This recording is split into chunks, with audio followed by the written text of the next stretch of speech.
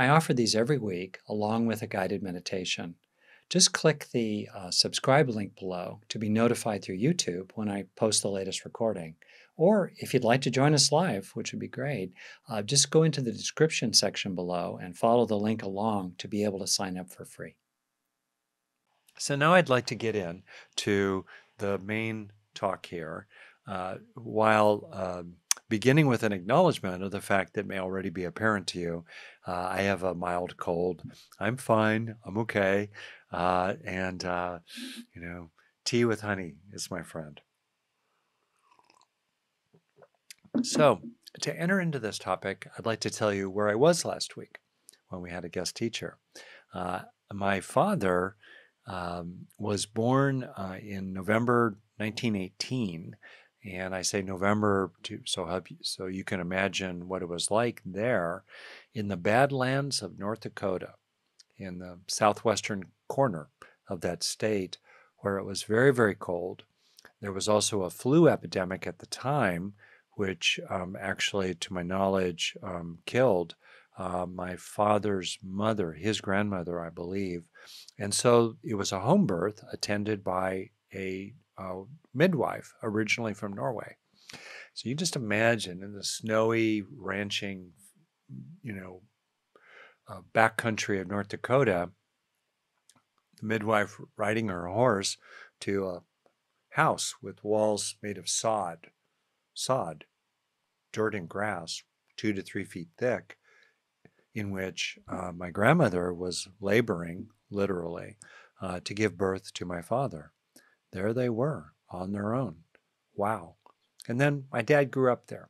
He grew up on the Logging Camp Ranch in North Dakota, and which is still in the family, operated primarily now by my cousin and John and his wife Jennifer.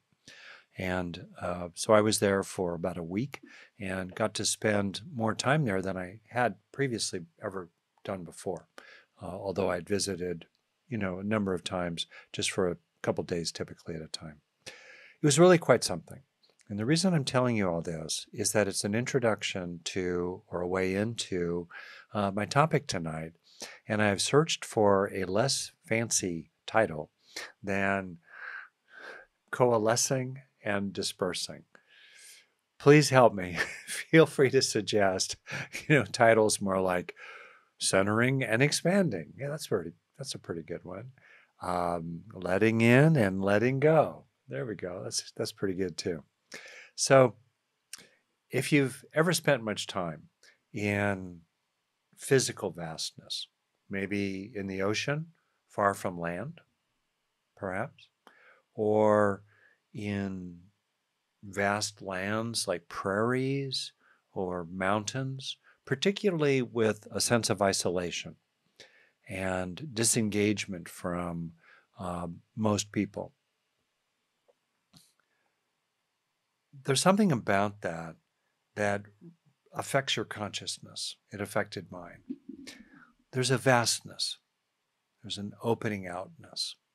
And as you may have heard me speak, new research on brain science has something to say here, in which it points out that both the sense of spaciousness, including a sense of things as a whole, including a panoramic perspective, including a bird's eye view, and including lifting the gaze to the horizon line or above, all of that, those different practices, which sometimes come together, can release us from neural activity. They reduce neural activity in parts of the brain that are a key basis for a contracted, pressured sense of self.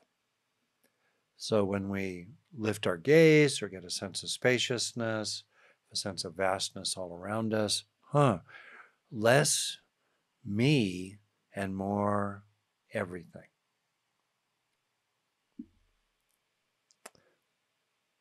Which typically involves, in addition to lessening of activity in midline cortex and especially spreading to the rear in the so-called default mode network, more activation in networks on the sides of the brain, particularly the right side of the brain for right-handed people, because that's the part of the brain that's very involved with holistic gestalt awareness of things as a whole.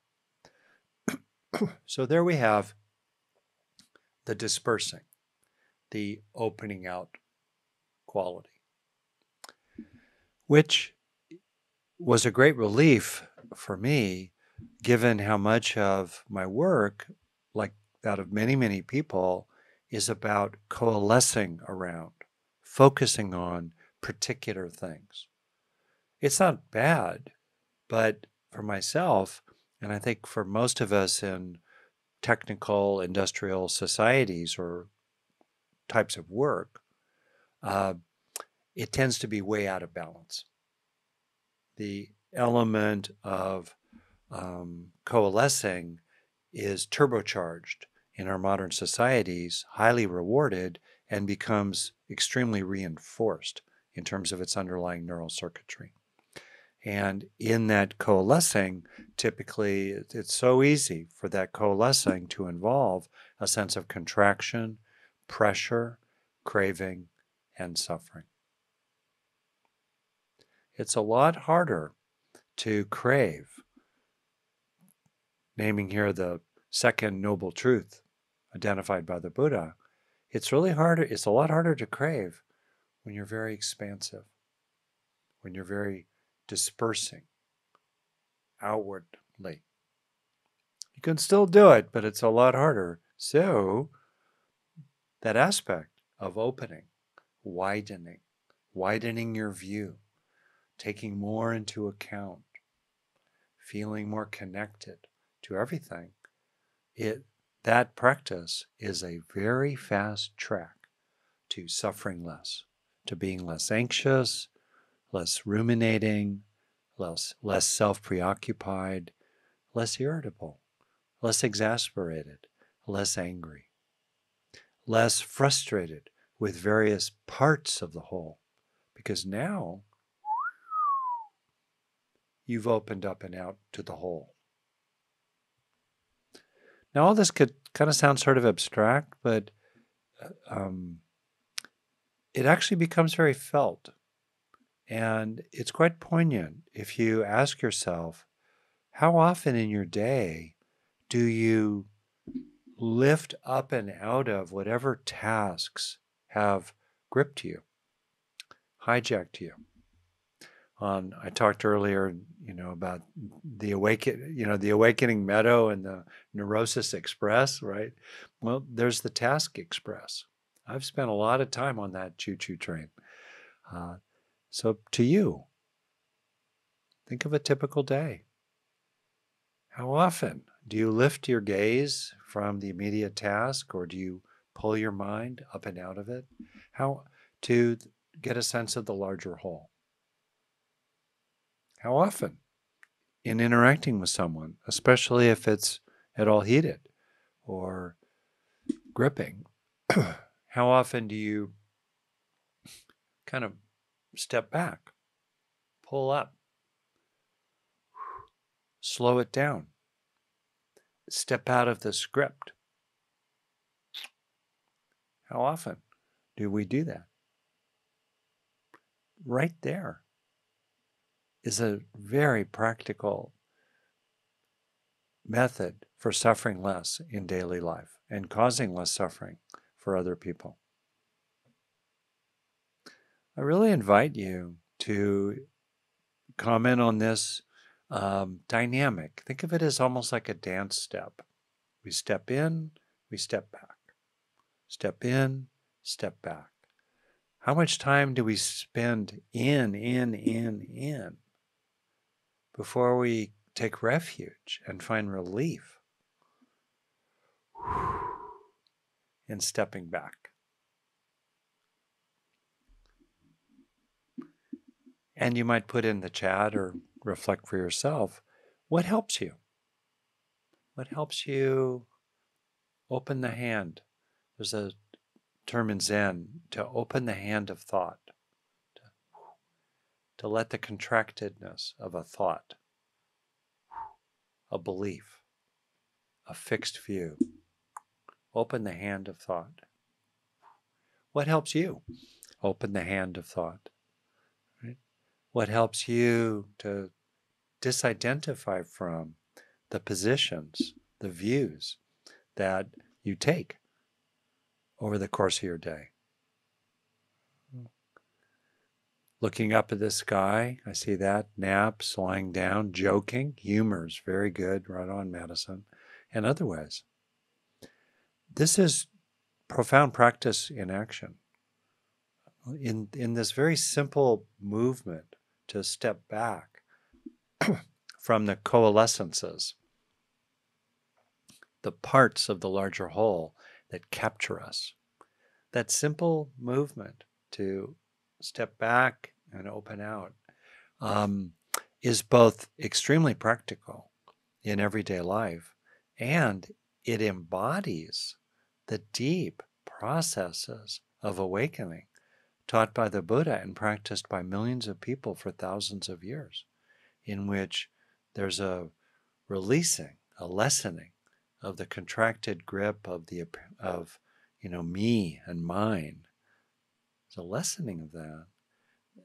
And then there's an opening out into oneness and everything, which can include, if it's real for you, an intuition, a sense of the unconditioned ground of all. Very powerful, right? So let me take a peek at comments that have come in so far and to see if I'm if I'm doing okay. Let's see here.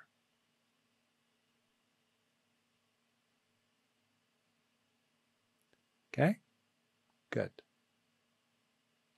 So in this life, there's this balance of, in a way, gathering, that's a good word, gathering and dispersing, coalescing, opening. And we need to do both. We really need to do both. One thing that also struck me extremely in the rural setting of the logging camp ranch, you can look it up online, Logging Camp Ranch Resort.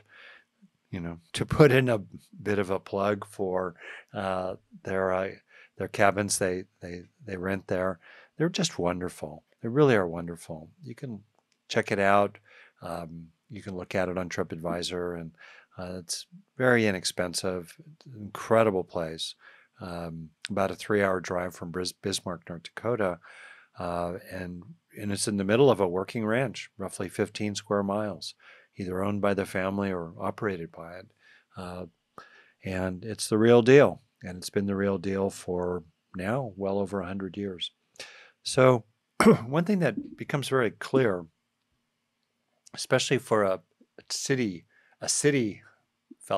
slicker like me, a tenderfoot like me, wow, is the incredible sweat equity, the investment of what you see there from the people who settled that land, with also the tragedy alongside it of the displacement of the native people. My father, as a boy, found numerous arrowheads left behind on the land. There are signs of the native people who lived there, and you just know that they lived there. They fished in the Little Missouri River that runs through the property. I mean, it's very real. And so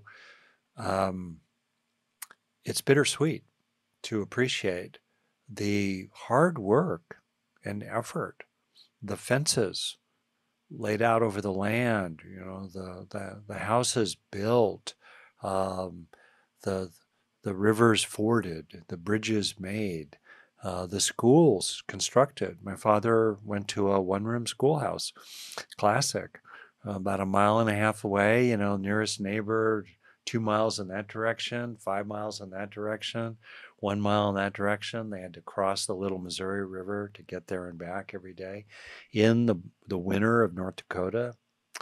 Wow, there's a lot. So you become aware of the value of the coalescences that we do make. We do make the meals we prepare, the emails we send, the books we write, the talks we give, the hands we help with. It's all extremely valuable, extremely valuable. And in a setting like, Slope County, North Dakota, which had, I believe, the lowest population density of any county in America. When my father grew up, its county seat, Amadon, has the distinction of being the second, how can I put it, the county seat with the second smallest population of any county in America today. 24 people. I think there might be a county seat somewhere else with 20 or 22. I don't know. But anyway, yeah. So you have a sense of tenderness and intimacy with that which is coalesced, that which is gathered together, right? That which is made. So we have these two truths, don't we? We have them in reality. We have the universe altogether, and we have the coalescing of Jupiter, right? The coalescing of our moon, the coalescing of the remnants of a meteorite, or a meteorite, the remnants of a meteor that has actually fallen to this earth. Wow.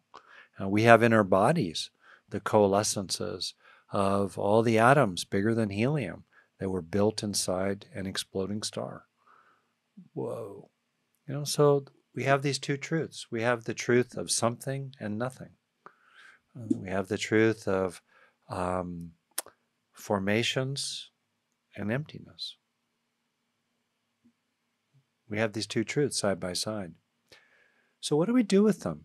We could be all abstract about it, and I really don't want to be that way here. I really want to invite you into the kind of intimacy, really, I felt with both of these truths while I was, spending a week there at the logging camp ranch and in nearby areas, including a rodeo on July 4th in the small town of Marmarth, North Dakota. Wow. So in your life, what is the balance for you of coalescing, of gathering, of tending appropriately to parts of the whole, on the one hand, and dispersing, opening out, releasing? I use the metaphor in my book Neurodharma and elsewhere of eddies in the stream. Eddies are a coalescing. Everything is an eddy. The eddying of a thought arising, coalescing, and then dispersing. The eddy of a rock coming together due to causes and conditions over millions of years, etc. The eddy coming together of a galaxy. The super eddy of the whole Big Bang universe, which is gradually dispersing over time. All eddies disperse eventually. So in your own life, what is the balance of these two forces? And what wisdom, what intuition might you have now about them? On the one hand, might there be some things that would be good for you to gather together? Is it time to come to some resolution with another person about some grievance you have with them? In other words, to come to bring things together so they can somehow complete. Is it time to get a grip on your finances as you age and your kind of plan for the remainder of your life? Is it time to pull that together? Is it time to finally organize that kitchen drawer? Is it time to finally speak from your heart and say something really important to another person?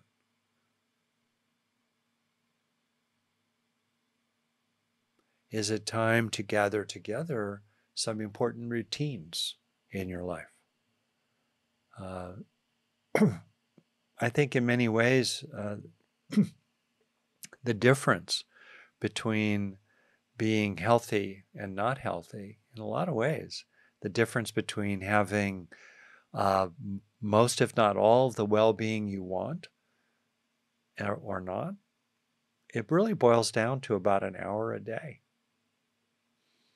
About an hour a day of getting more activity, more exercise into your life, and an hour a day that includes getting more activity and exercise into your life, an hour a day that includes more deliberate personal contemplative practice, spiritual practice, some kind of inner practice, an hour in a day that includes some tender, sweet kindness to yourself.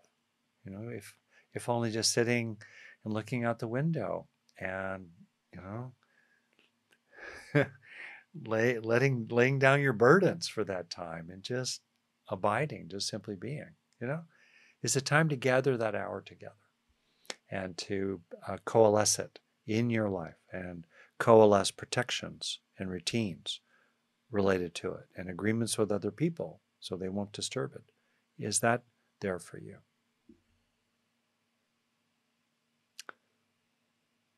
Is it time in your own mind to coalesce, to gather certain understandings with yourself?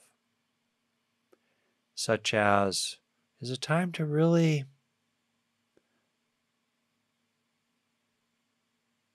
acknowledge what a good person you are? Is it time to just really go, I messed up. I'm speaking of myself here. I messed up in a bunch of ways. Gotcha. Whew. Okay, still, on the whole, a good person. Is it time to coalesce that understanding? As a detail, I've been recently just reflecting on the obvious that for myself and for you and for almost everyone, the vast bulk of your life and the vast bulk of your consciousness right now is positive, was decent, effortful, kind, well-intended, good. Well, if the vast bulk of your life has been good in all kinds of ways, wouldn't it be fair and appropriate for the vast bulk of your view of yourself to be affirming and positive, and the vast bulk of your own experience of yourself and treatment of yourself to be positive? Yeah, so that's a coalescing. Can there be a fundamental forgiving of all that's come before and a giving of a fresh start for yourself? That's a coalescing. Right?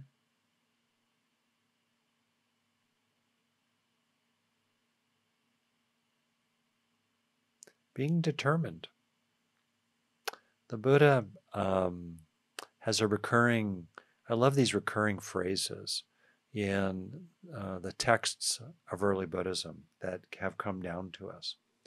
And one of the recurring phrases that I really appreciate a lot essentially says, one is worthy of respect in a Buddhist frame, broadly, or in life altogether. You see for yourself. One is worthy of respect who is ardent, which is to say, heartfelt, enthusiastic, passionate for the good. One who is ardent,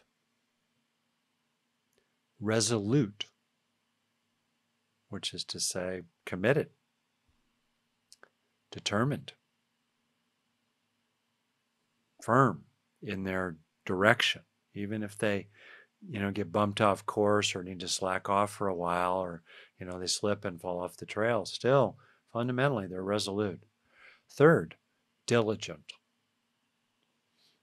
They keep turning the wheel. They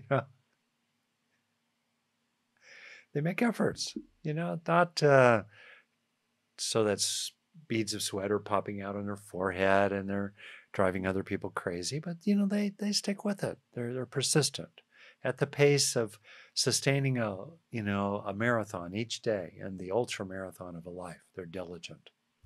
And last, mindful. They're aware of the inner and the outer world. They can track their own processes in real time. Ardent, resolute, diligent, and mindful. These are coalescences. These qualities, these virtues come together. They're worthy of feeding and nurturing and protecting and cultivating over time. Okay. On the other hand, for you, for me, what is the place for expansiveness, dispersal, opening out? For example, I want to offer some factors of that and some feelings of that. For one, it's to step out of the scripts that in which we are coalesced. We are contracted. Just stepping out of scripts, pausing, stepping back from them, asking yourself if there's a better way. Just that. That's that kind of opening. Oh. Another, not knowing. As they say in Korean Zen, don't know mind, or beginner's mind, Suzuki Roshi put it, or just child mind. Don't know. Don't know. Don't know pulls us up and out. Another,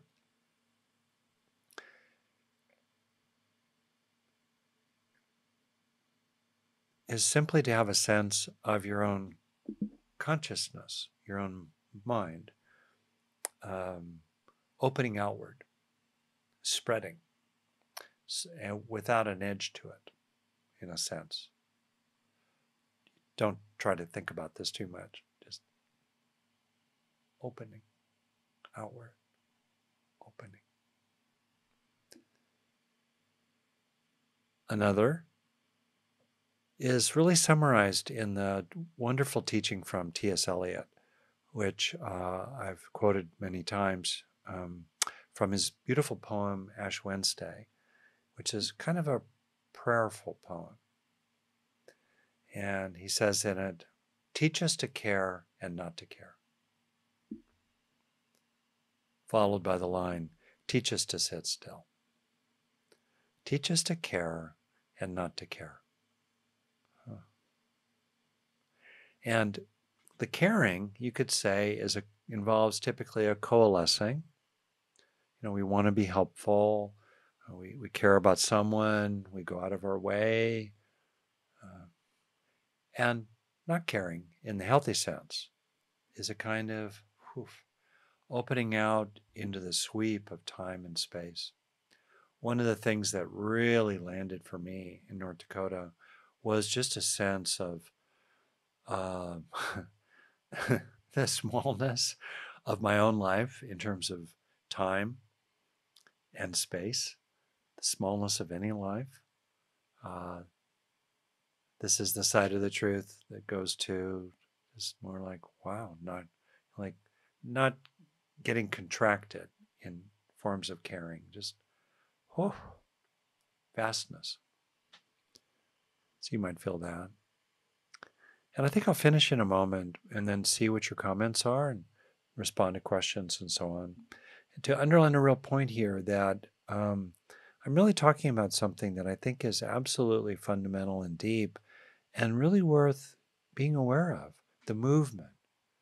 Gathering together, opening out. Gathering together, opening out.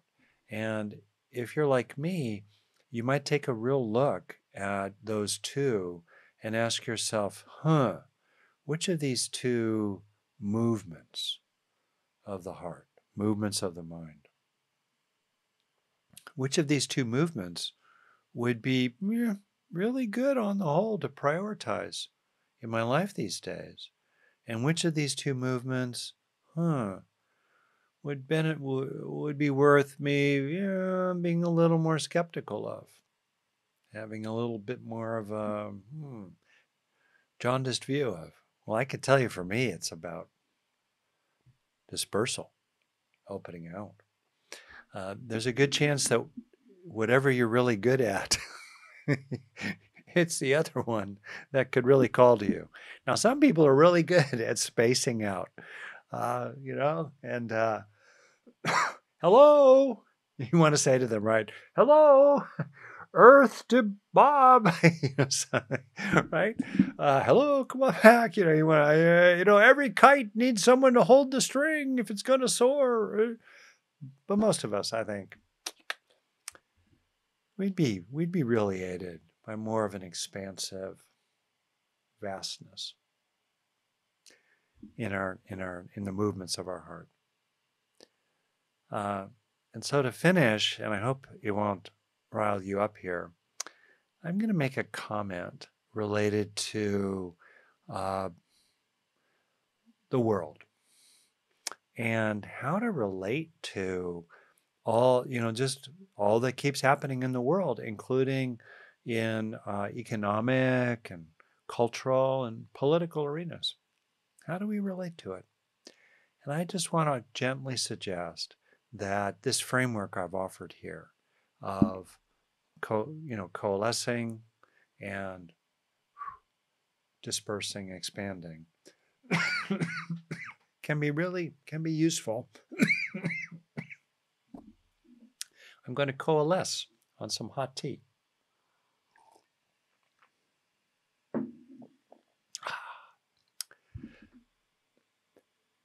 In other words, we can look at anything. And I'm being deliberately very general here. You can look at anything in the world. I'm myself particularly concerned with global warming and its growing consequences. So anything, other things I'm very concerned about too. We can, on the one hand, take a look at the movement of the heart that's about gathering or coalescing, which is involved in getting stuff done. Okay. Are there some things that I could be doing that, taking a lot into account, I would like to be doing that I'm not yet doing? Okay, that's coalescing. So maybe there are particular things in your community or location or country or world that, you would like to actually coalesce around. It's time to do something. Maybe you're going to coalesce around sending $1 a week to some nonprofit organization that's doing things you like. That's a coalescing. Okay, whatever that might be. And also, in terms of the other movement of the heart, vastness, opening out, big picture. Is there opportunity over there for you? I can say for myself in America that as someone who, in my own case, is, I would say, quite well informed, there's been a lot of preoccupied coalescings in my own mind stream. And it's been helpful for me to be really clear about the things I'm going to be doing and am doing, while bringing in more balance of big picture, long-term view, sweep of history, solar system, galaxy, universe. That's been helpful for me. And you might look to yourself in terms of these two movements of coalescing and expanding, dispersing for yourself. Okay. So I'm happy to have not lost 329 people yet. I'm one of the 330 in the Zoom count. Let me see what's come through. Wonderful comments so far. And I love that Oscar Wilde comment. What? Some of us, we're all in the gutter, but some of us are looking at the stars. Something like that. That's really great. Okay, great. Um, yeah. And I want to pick up on Barbara G's comment at 24 past. The There can be tenderness in both. Coalescing is not bad. We need to coalesce to build a house, to teach a child to read, to write the book the child reads. Can we, but coalescing in our biologically evolved body and brain is right on the slippery slope. It's at the beginning of the slippery slope into contraction, pressure, selfing, and craving. So be careful. There are also pitfalls in dispersing, the ultimate, including ultimately psychosis. So be careful if you're prone to any of that stuff. Depersonalization, fragmentation of the necessary coherence of the psyche altogether. Whew, be careful there. It's not that coalescing is bad and dispersing is good. So the opportunity is to bring tenderness. I love that to both of these. Okay. So let's see here. You, you like my mug, eh? I'm glad you have taste. Good for you. Good for you, Diane. Let's see, a shot or two of brandy in that cup? No, I maybe tonight because I'm have a cold. You're wondering about if I've maybe a little mushroom powder in there. Nope. This is a natural high. Okay. Yeah. Okay, this is great. Jovian writes, in contractions, I can get overwhelmed and anxious, but I need to be more comfortable with them. That's right. Can we be comfortable with necessary and healthy and useful coalescings?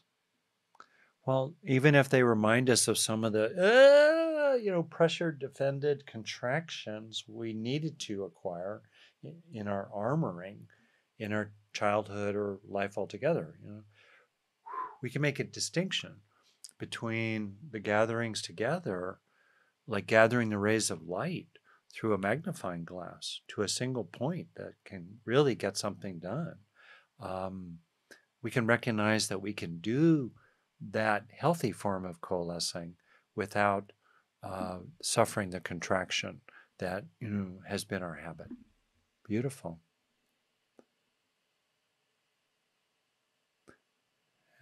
And by the way, just so you know, I will always have read everything in the chat, and I'll catch up if I've missed anything. All right. Beautiful. Beautiful. Okay. Very, very good. Beautiful. So I'm going to quote Dan Brooke offered us a quote from Mary Oliver. You might see it at 17 minutes past the hour, titled, "To live in this world, you must be able to do three things: to love what is mortal, to hold it against your bones, knowing your own life depends on it, and when the time comes to let it go, to let it go."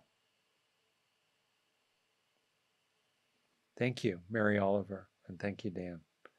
All right, we're going to finish up. Good. So, and to be clear, also, I have described coalescing, and dispersing as distinct. I invite you into this sort of koan, sort of opportunity for insight, to intuit, to sense, to embody the larger process that includes both of these. Do. What might that be? Thanks, Brenda. I appreciate that. Back at you. Uh, anyway, yeah, in your life altogether. And can you enjoy? Can you enjoy both of them?